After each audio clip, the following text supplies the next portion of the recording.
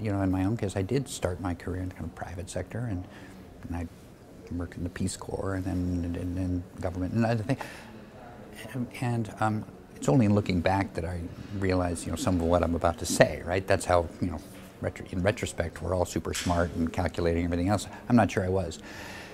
It's easy enough to start with the advice that, you know, do what you're passionate about, but I always kind of, I want to hedge that a little bit by saying, think about the value that you can bring to whatever it is you're doing. And I think it's, you know, a couple things. One, it's true for the last 10, 15 years, it'll be certainly more the case that that intersection of public and private sector is going to offer an increasingly large set of opportunities for people to participate, because there's a lot of there as developing countries' economies emerge, as we think about different models for development, there'll be many, many opportunities there. And contemplating a career there, I think, as opposed to, say, 20 years ago, doesn't require that you say, I'm going to be one thing or the other. In fact, I think there's going to be increasing permeability, you know, the ability to spend time in the private sector, in the public sector, and at that intersection of the two. But my advice would be, what are the skills, what's the value you're going to bring to that undertaking, and how are you going to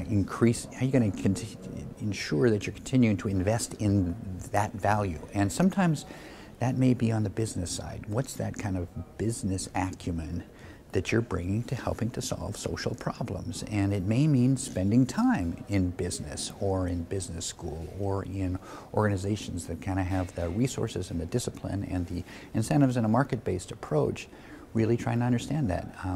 And I'd like to think, you know, you kind of can bring value into it. One is around content.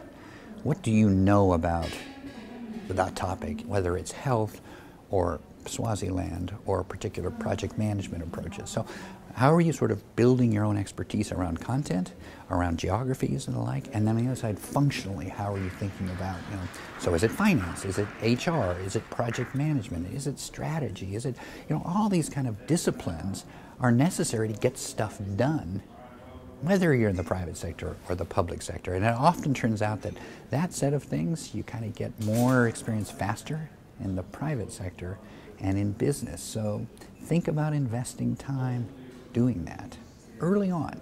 And again, I think there are opportunities for that kind of permeability too between them, private sector, public sector, and back.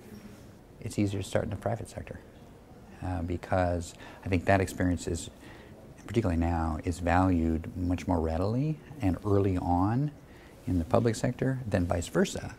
But that, again, I think these kind of barriers are breaking down, and particularly as, you know, that juncture expands and people who have spent time in that actually have value to bring to either side of that equation.